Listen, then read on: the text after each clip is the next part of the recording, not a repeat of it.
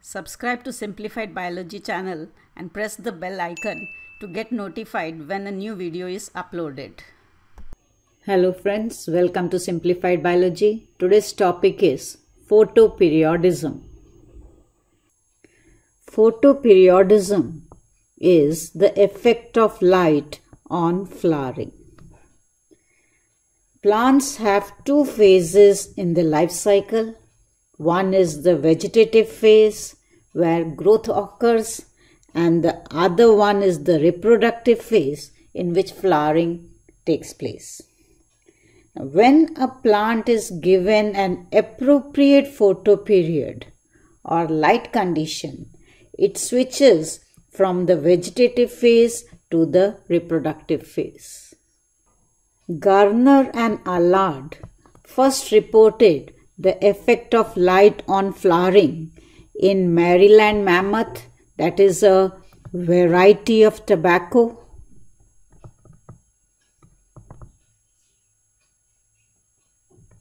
and in glycine max, that is soya bean. Now, according to the requirement of light for flowering, plants have been divided into three types: short day plants, long day plants, and day neutral plants. We'll start with short day plants. Short day plants can also be referred as long night plants. Now, in these plants, the dark period is very important for flowering. The dark period should exceed a critical length, that is of 10 to 12 hours.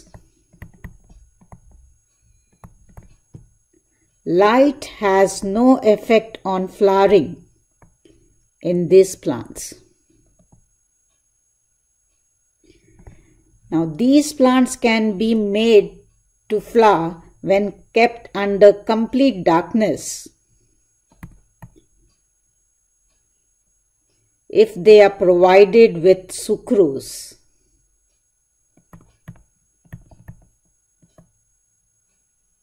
Showing that light is only required for the formation of food or photosynthesis and has no effect on flowering.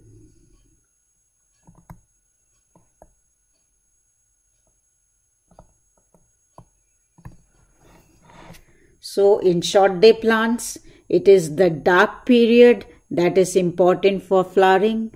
If the dark period is less than the critical length, no flowering is seen. And if the dark period exceeds the critical length, flowering occurs. And if during the long dark period, a flash of light is given in the middle of night, it will inhibit flowering, as it will convert the long night into two short nights. Example of short day plants are rice, sugarcane, tobacco, chrysanthemum, soya bean. Next, long day plants or short night plants.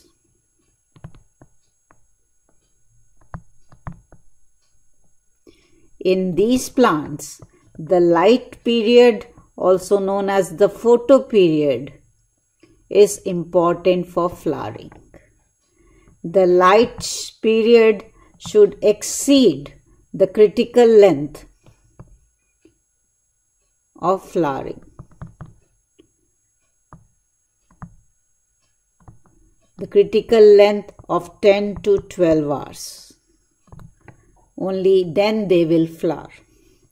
Darkness has an inhibitory effect on flowering.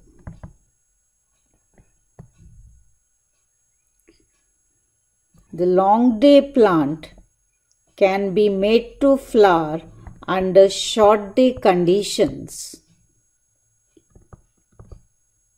if the long dark period is made shorter than the light period. or in the long dark period, a flash of light is given in the middle of the night that will break the long dark period into 2 short dark periods, which can promote flowering. So in long day plants, it is the light period that is important for flowering. The light period should exceed the critical length. These plants do not flower under short day conditions where the dark period is longer than the light period. And they can be made to flower under short day conditions if a flash of red light is given or a flash of light is given in the middle of night, it will break the long dark period into 2 short dark periods, hence promoting flowering. Examples of long day plants are wheat, oat, spinach, lettuce, barley. Third, the day neutral plants.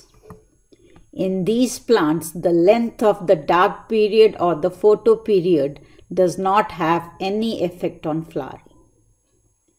They will flower in all seasons. Example, tomato, cucumber, maize. The effect of light on flowering is due to the presence of a photoreceptive pigment called phytochrome.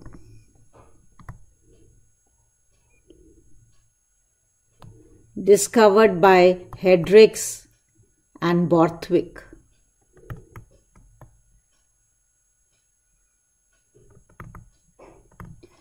Phytochrome exists in 2 forms, PR and PFR form, both of which are interconvertible.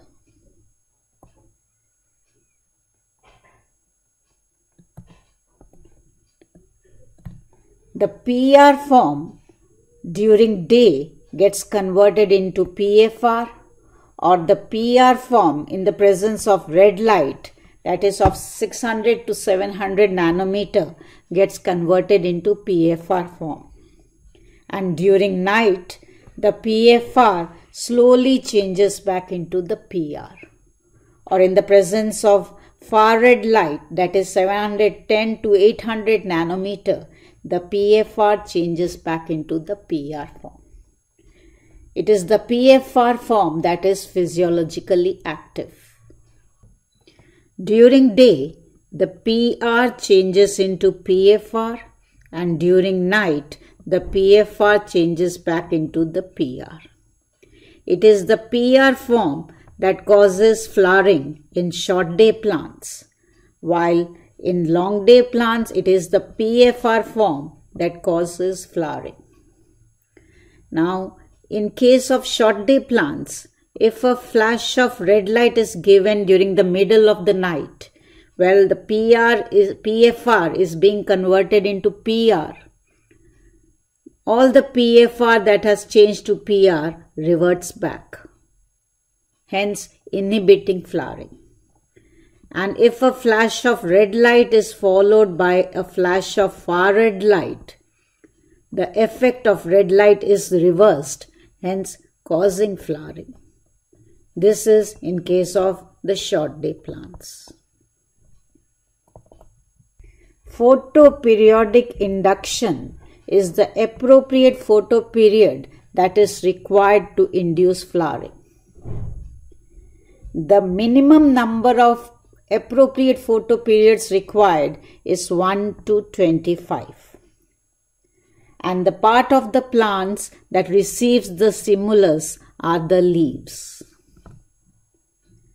A plant having a single leaf, when kept under the appropriate photoperiod, can cause flowering.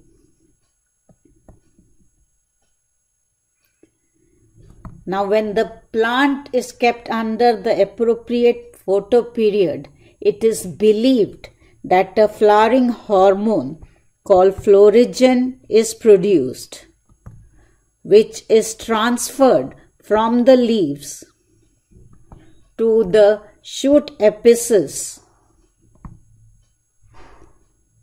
that causes flowering, as it converts the vegetative buds into the floral buds. That's all for today. Please do like, subscribe and comment, and also visit our website by clicking on the link given below. Thank you for watching.